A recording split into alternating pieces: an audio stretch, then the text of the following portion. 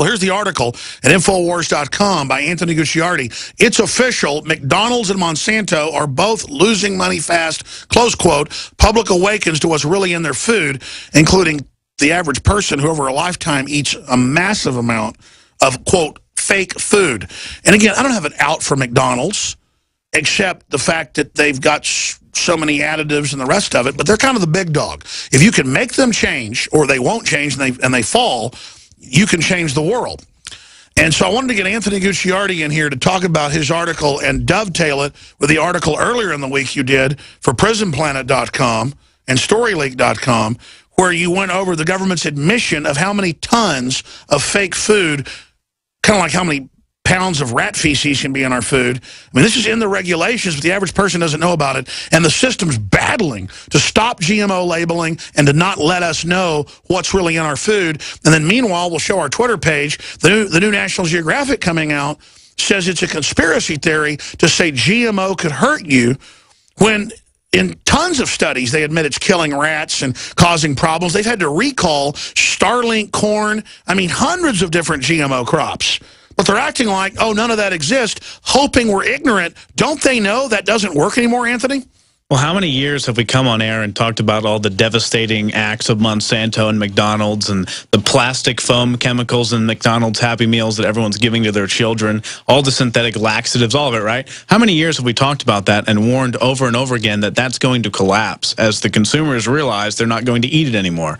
So you can go to somewhere like Whole Foods and get the same stuff that's better and organic for like $5. So the paradigm is collapsing here. I went to McDonald's when I was in that Chuck Norris movie they're shooting up in North Texas a few weeks ago, and I was coming back. I went in one just to use the bathroom in Waco. There was nothing in there but illegals. I guess they're the only ones that haven't gotten the memo. Sorry. Well, as the economy collapses, people realize they can actually still get organic, healthier options for like $5, and no one wants to go to McDonald's anymore. And it just shows how greedy these corporations are, because, again, we don't have anything against these corporations individually. It's Mike Norris loading us with garbage. But if they would have gone in the 90s or after Super Size Me came out and realized with their market research, which they knew. If they had a changed course then, it takes a while to turn a big organization around, but they could have done it and maintained market share. They didn't. They arrogantly doubled down on propaganda, just like Brian Williams did, lying again, and it didn't work. And they're still doing it.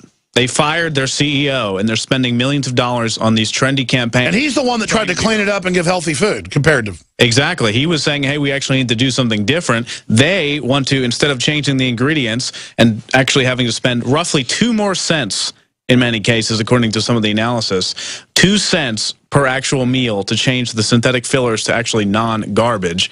And it's also important to remember that they did try to do stuff in the past, like they rejected GMO potatoes, and they actually got a little bit of good publicity. But then last week they accepted them. Let's expand on this. Exactly.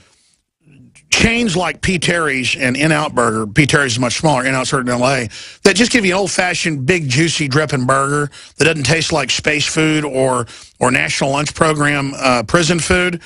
They're all displacing McDonald's. That's even bigger than the health people. McDonald's just feeds people space food crap people don't want. Bill Gates controlled, he's involved. Space food. I mean, we don't want glow-in-the-dark food that doesn't rot. I mean, Super Size Me showed it doesn't rot. Something's, rots you. Yeah. I'm sorry. Go ahead. I'm ranting. I mean, what does this signify, though? Am I right in saying this is a canary in the coal mine? Yes, and it's a major victory. If you think about it, even CNN now, just think 5 years ago if this were to happen. CNN Money says, is McDonald's doomed? Right? And they talk about how their market share is going down. They're underperforming the market. Yeah, I mean, it's not us in your article putting out sensational stuff. They're saying this. Yeah. Business Insider. McDonald's is losing America, and it shows their actual profits going down, sliding down, just percentages of decline every single month. For the last 13 months, there's been closures. So these companies like McDonald's and like Monsanto, what's happening is we're actually making an effect. And with all economic turnarounds, it takes time, right? So it takes a series of years. Voting with our dollars in the free market. Exactly. Which is why they want to end free markets and only have mega corporations so you don't have choice. That's right. And people are going out and they're voting with their dollar, or overall the information is spreading.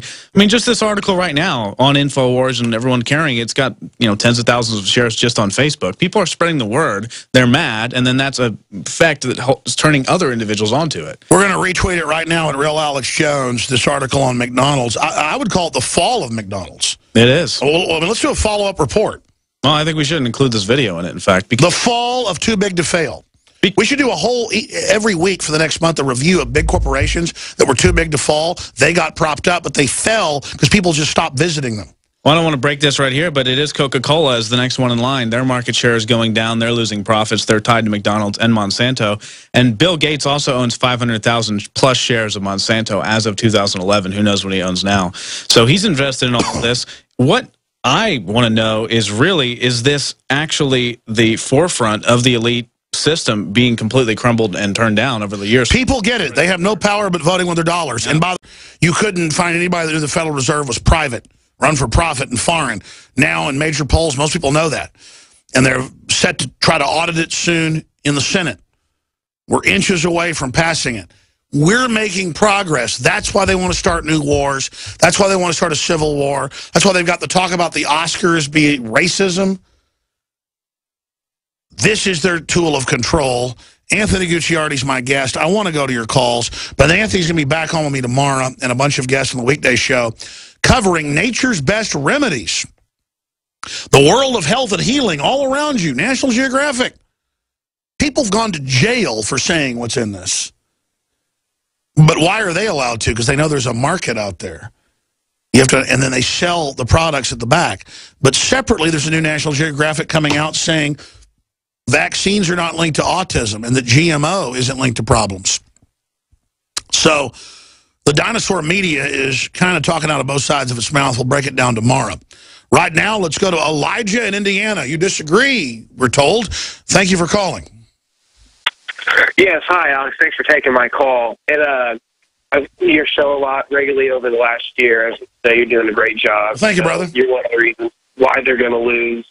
And my disagreement isn't a big one. It's almost, I'm sort of playing devil's advocate. You said what's going on in the Middle East right now is 100% all controlled by, the globalists, the guys really pulling the strings. Well, no, starting it and shepherding it and protecting it, but they were manipulating forces that were already there. It's like causing a cattle stampede or something. You're not the cattle, you don't run them, but you fired the flare gun into them to make them start running.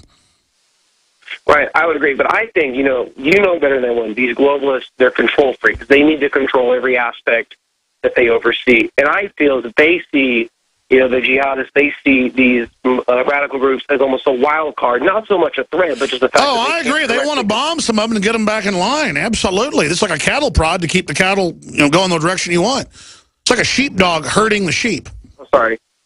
You can pin them as the common enemy and rally the troops, get the troops back on the side of the machine of the government to get them to attack them. And then over here back in America, you can push everyone who disagrees with the left and CNN and whatnot, you can call them xenophobic, Islamophobic, or racist. You can continue the racial and political... Exactly. You can see the dialectic while the globalists are behind it. Excellent point. Anything else? No, not at all, but thank you for letting me talk on your show. I appreciate it. Thank you, brother. Anthony, comments on what he just said? No, I think that's great. That's the kind of discussion we need, not someone calling in and just bashing you, but actually saying, hey, I disagree with this point, and you actually, sounds like you agree perfectly with them. Well, sure. I mean, it's stuff's so complex. It's hard to put these ideas out exactly correctly because it's so complex. And that's the thing, too, that if you're willing to actually explain the ideas, you're putting yourself out to be attacked because there's so much minutia and minute detail. Exactly. The media has dumbed the debate down to just Coke, Pepsi, Ford, Chevy. We're here to get people outside the box. Not to think like we do, just to think outside the box. That's why they don't actually argue with your segments. They take snippets of a 30-second discussion that you have and then attack that. Or images. Or they'll just make something up. That's it. Look at this. We've been saying this forever. Fresh nuclear leak detected at Fukushima. Talk about why people should get X2. Yeah. Protect their thyroids. I mean, that's why I got into thyroid research, all the thyroid problems in this country. And that's kind of an example, if I may mention something as well. I mean, Fukushima, it's not something that's in your face. You don't see green clouds of radiation coming to your house, but every single day it's coming to the West Coast. All the scientists and experts say it's going to happen for... The FDA and EPA had to raise the level of what they said was safe because of it. And they shut the counters off in Fukushima and on the West Coast. I mean, it's still happening every day. The radiation's still hitting us. We're still going to... It's still melting down. Yeah, I mean, we're still going to get sick from it. People are dying of cancer near Fukushima, 6,000% increase in cancer rates, but we don't see that every day, so no one cares. They will care if another explosion happens. Oh, if 5 people get shot at a mall, they'll say suspend the Bill of Rights and Constitution. Oh, exactly. But they don't care about the actual radiation because you can't see it. And that's a whole other issue, too. That if you can't actually see something and you dare to call it out and speak about it, then you're crazy. Meanwhile, the top Russian general came out 4 days ago and said we're at war with the U.S., but that doesn't matter. No, that's fine as well. I mean, it's just bizarro land. George in Ontario, Canada, you're on the air. Thanks for calling. Hi, Alex. Thanks for taking my call. I got a 2-part question I'd like to throw at you just to get your comments. I'll do my best.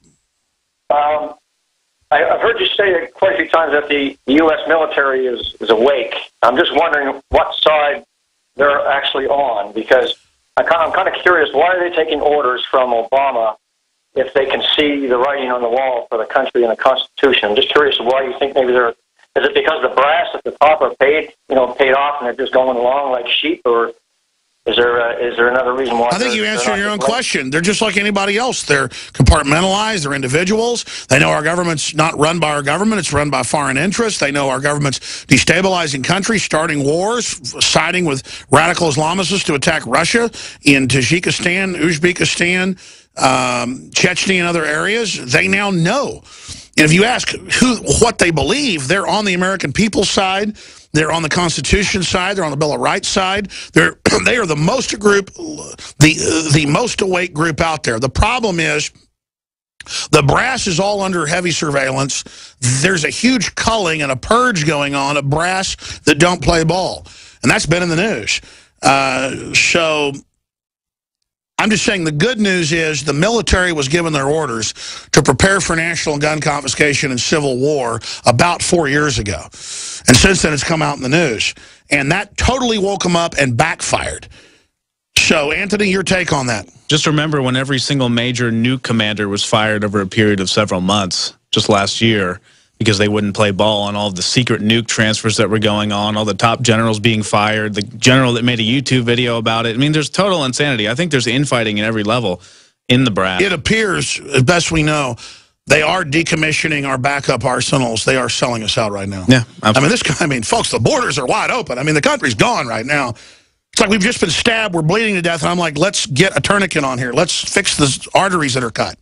They're like, shut up, conspiracy theorist. I mean, this is epic what's going on. There could be a whole show about every single thing we just talked about. There could be a whole 24 hours of every single thing. Yeah, why'd they fire every nuke commander? Yeah. Everyone. And it just came out over and over again. And then I remember the Associated Press was like, oh, it was actually secret, but we got a tip about it, and then they had to admit it. And there were standoffs at Dias with the security force that was police aiming guns and like, where are these nukes going? Regular trucks picking up nuclear weapons. And they're like, there's no documents, and then the base commander comes out. I mean, you know, we're living in Twilight Zone here, folks. Yeah, and I think that really answers the question that there's two sides to it. I think there is a side that obviously is on freedom, and that's the majority of individuals, and then there is a small shadowy group that wants to crush those individuals and is with Obama, no question. That's how they're operating these, you know, strange strategies. There's an internal battle, folks. I appreciate your call. Hope that answers your question, George. And does it answer it? Yeah, I just have one other quick comment. I started seeing lately on social media people saying stuff like it's time to send the Marines to Washington and that sort of thing. You ever expect that maybe the troops would get so mad at the government that it would maybe... Sure. But historically, that usually goes bad. We just need to restore the republic, get back to common sense, balance our budget, not destabilize the country. The foreign banks want to wreck the country. Our country's so wealthy, so powerful, still has goodwill. If we say we're sorry, that we've pulled up and start going the right direction, the world will have a huge sigh of relief. We have a bunch of foreign banks using us as their bully to dominate the world, making corrupt countries like Russia and China look like good guys. They're not good guys either. It's that we're run by just absolute crazy scum that has a score to settle with everybody. The elite want to break this country. They hate the American people. They hate the Russians because they're sovereign. They hate Syria because they're sovereign. Think how much they hate us. Thank you so much. Thank you so much, George. Mayoff in New York. Got to move quick. Go ahead. Yes, Alice, it's actually Mayat. It's M-A-A-T. It's okay. Go ahead. Sorry. Yes, on ISIL and ISIS, there are obvious aspects that this was created by the Mossad and CIA and those type forces. They don't attack any Israeli targets. They weren't hit when they left Syria into Jordan. They have new equipment with keys and manuals attached and Toyota trucks that aren't imported. That are from the U.S. Ma'am, listen, Wesley Clark just came out and said that our allies, quote, funded them. Well, it's on record. We funded them, too. Everybody's involved. You're absolutely right. Can you hold me over into overdrive? Well, ma'am, we can't do overdrive on Sunday. Call me back tomorrow. In fact, I'm out of time. Anthony, final word. We're taking down Monsanto. We're taking down McDonald's. We can ultimately change the system. It sounds like every caller and everyone wants that. They want to change the system. Sure. And we say America, NATO, Israel, Turkey are behind ISIS. No, they're not. Criminal elements are allowing these groups to do this. Most people in Israel and Turkey don't like funding ISIS. Okay, so that's the issue. God bless you all. Great job, crew. Back tomorrow, 11 a.m. Central, Lord willing, with the weekday broadcast.